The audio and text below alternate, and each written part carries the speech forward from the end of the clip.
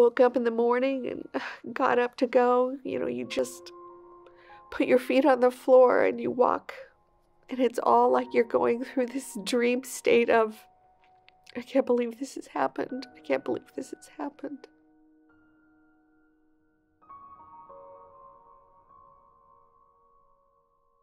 January 2, 2019.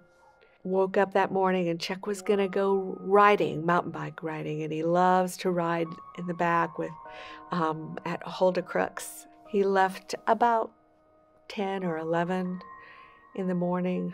Late in the afternoon, the sun was going down and it was getting cold, and I was thinking, where's Chuck? I called him on the cell phone and there was no answer.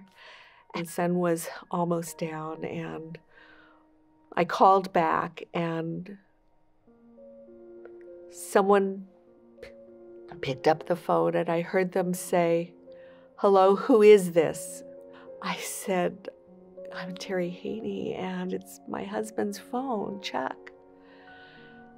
And they said, "We need you to come to Loma University emergency room right now."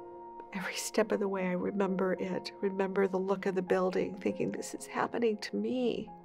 I have been taking care of people with emergencies for 40 years, and this is their walk, and this is their journey of going in to find out what life is going to be like after this.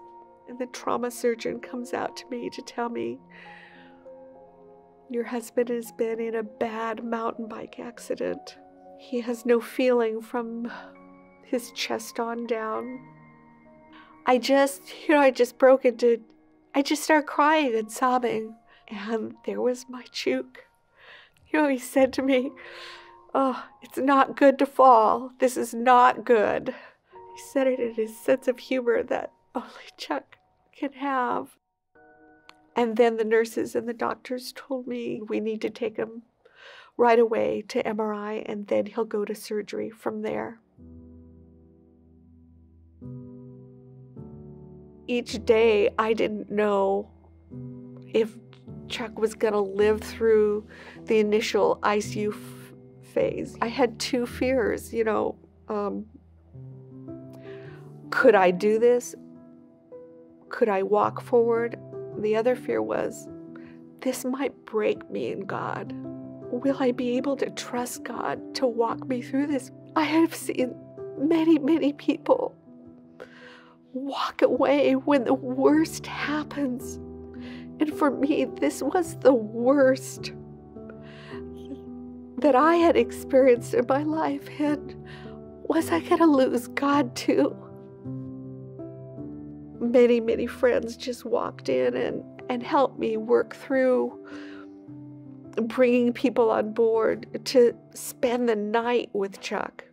It began a journey of faith that I have never experienced, and the faithfulness of God that I have never experienced. We're in East Campus. A physical therapist says to Chuck, "Why don't you see if you can move your toe?" Chuck is remembering and thinking, and that toe looks very still. And then the PT said, "I think I just saw a flicker in that right toe." And we just broke into celebration. That was God working. And by the next day, that right toe was moving. Each day, each moment, I had to grasp for little moments of hope. The journey still, every day, it's still the journey for me.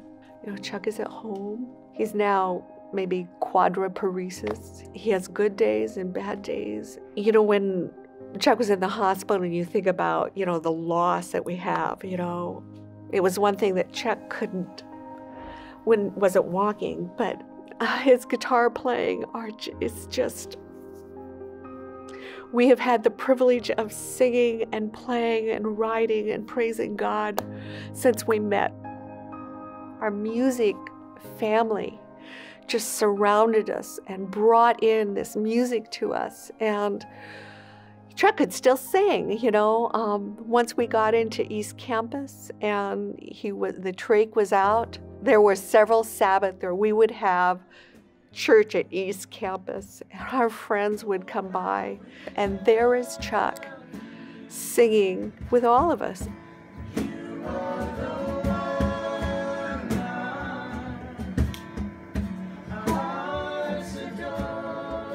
Chuck said to me, when I was laying out there, and I realized, when I woke up and realized that I was paralyzed, he said, I realized there was nothing I could do but just totally surrender to God. That was my same experience, is that there was nothing I could do but totally surrender to God. All my days I've been held in your hands. From the moment that I wake up until I lay my head, oh, I will sing of the goodness of God. All my life you have been faithful. In this journey of, this could break me and God together, God just brought me into that fold of I could go wherever He went. I will sing of the goodness of God.